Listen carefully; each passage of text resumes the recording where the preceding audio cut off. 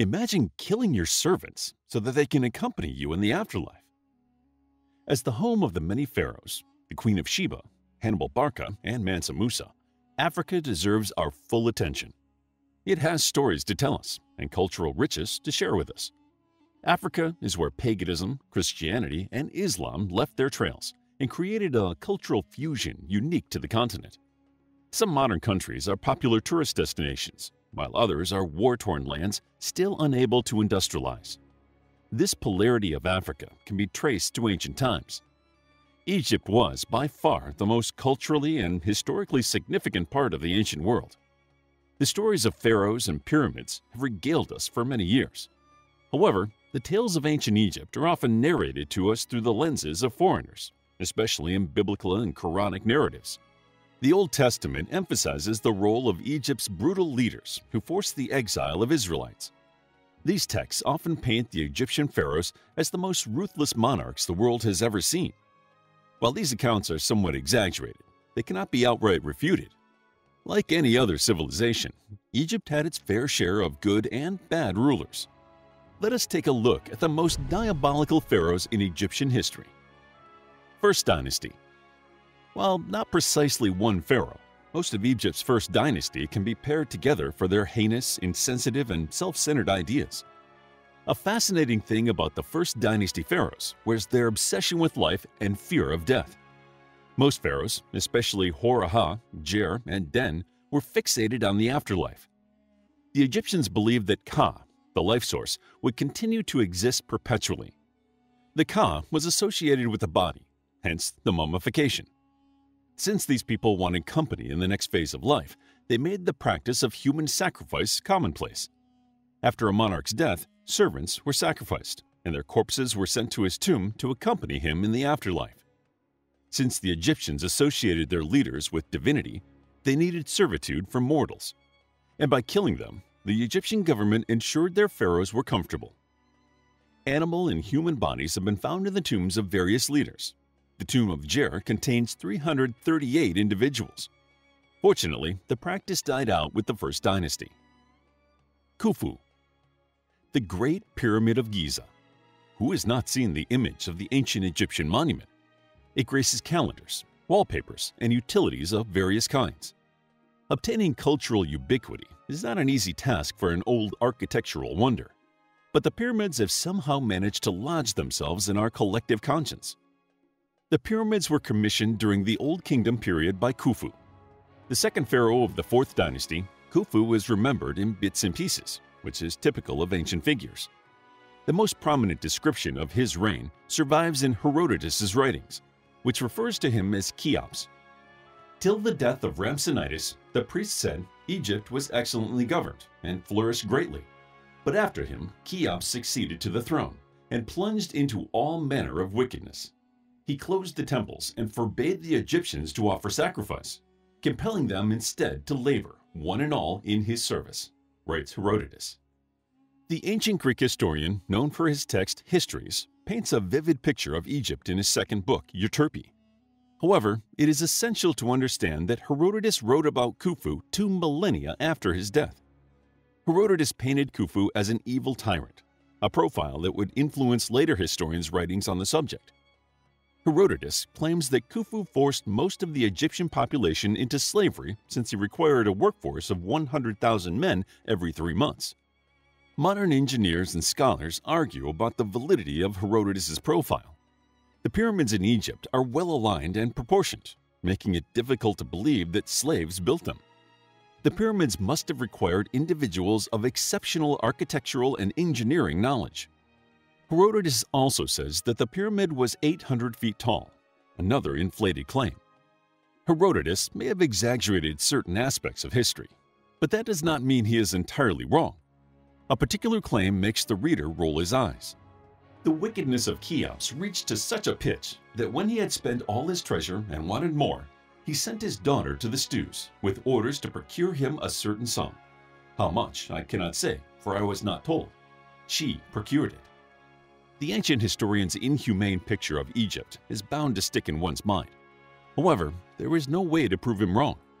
He continues to be one of the most important historical sources on the subject.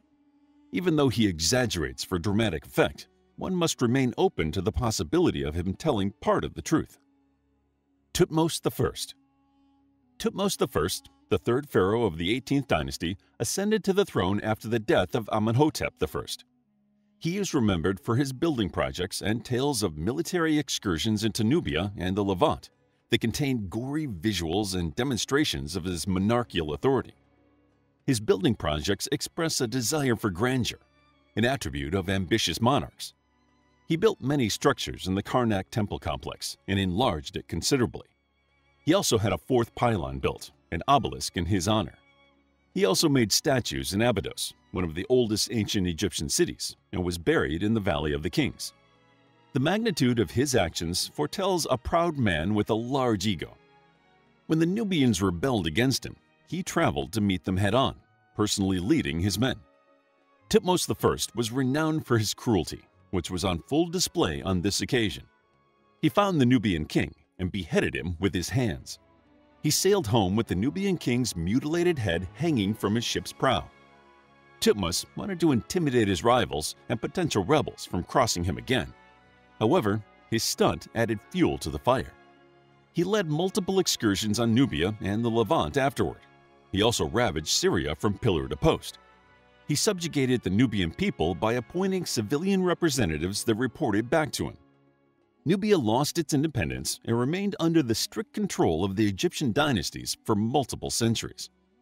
Thutmose I's primary reason for attacking Nubia might have been gold deposits, which the Egyptians exploited and enjoyed thoroughly. Akhenaten. Akhenaten, or Amenhotep IV, the 10th pharaoh of the 18th dynasty, is a universally hated figure. Akhenaten is known for his obsession with controversy and for subverting traditional Egyptian religion.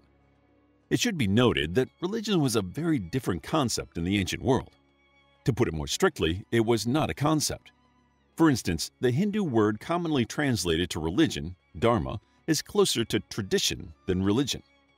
The idea of religion as a distinct discipline of life emerged with secular humanism in the Renaissance. If you think people can be fickle about the subversion of their religious beliefs in the 21st century, imagine how the ancient Egyptians, who had not separated religious values from cultural values, would have felt.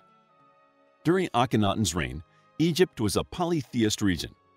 The pharaoh, a fan of the priesthood of Amun-Ra, enforced his religious will in public places like temples, military, and schools.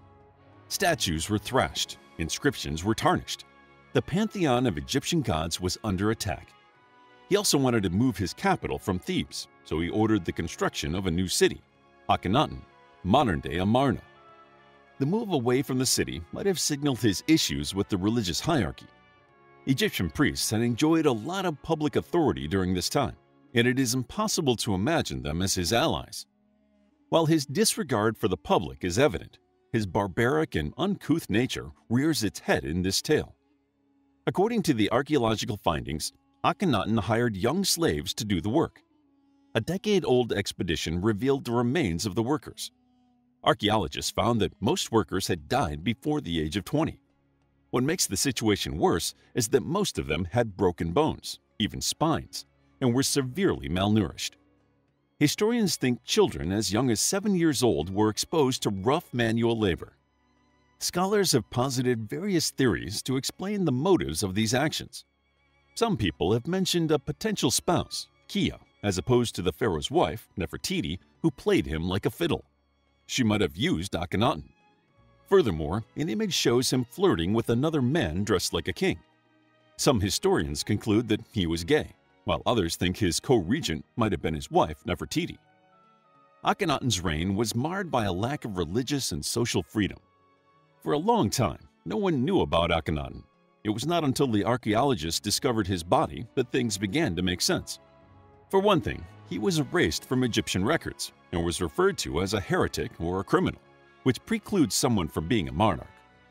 People of Egypt referred to him as a murderous savage in some sources.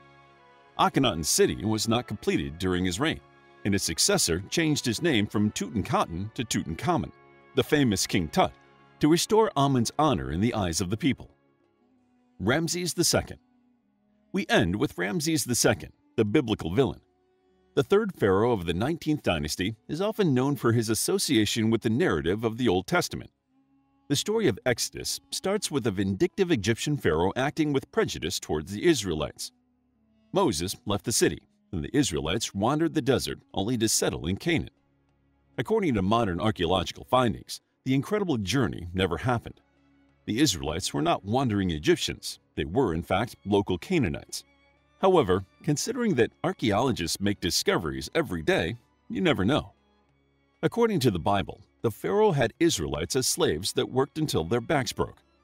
Supply cities, Pithom and Ramses for Pharaoh. As the vengeful pharaoh that troubled the chosen people, Ramses II influenced popular culture in significant ways. He formed the basis of Percy Bysshe Shelley's poem Ozymandias. My name is Ozymandias, King of Kings. Look on my works, ye mighty, and despair. The lone and level sands stretch far away. While the Bible laments the pharaoh's cruelty and barbaric tales, reality might have been quite different. In historical terms, Ramses II is considered one of the greatest pharaohs in Egyptian history. He had great success against people like the Hittites before the Bronze Age collapse. Before turning their attention to Egypt, the Sea Peoples had captured and destroyed several influential Canaanite cities, including the famous Hazor. Around 1650 BCE, the Hyksos claimed the territory of the ill-fated 14th dynasty and parts of the land controlled by its sturdier neighbor to the south, the 13th dynasty.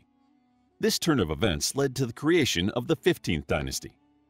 The Hyksos managed to take advantage of a weak time in Egyptian history and conquered as far south as the river Thebes without subjugating themselves to the will of stronger pharaohs like their predecessors had. The Hyksos can tell historians much about the Canaanites that would not be otherwise known. The Egyptians kept careful records of their travails against the Hyksos, so there are interesting overlaps between the two cultures. But as far as we know, Ramses II never tortured innocent Israelites. However, if the biblical narrative is to be believed, Ramses II was a ruthless leader. How would you like to get a deeper understanding of history, impress your friends, and predict the future more accurately based on past events? If this sounds like something you might be into, then check out the brand new Captivating History Book Club by clicking the first link in the description. To learn more about ancient Egypt, check out our book, Middle Kingdom of Ancient Egypt, a captivating guide to the period of reunification and the Egyptian pharaohs who ruled. It's available as an ebook, paperback, and audiobook. If you enjoyed the video, please hit the like button and subscribe for more videos like this.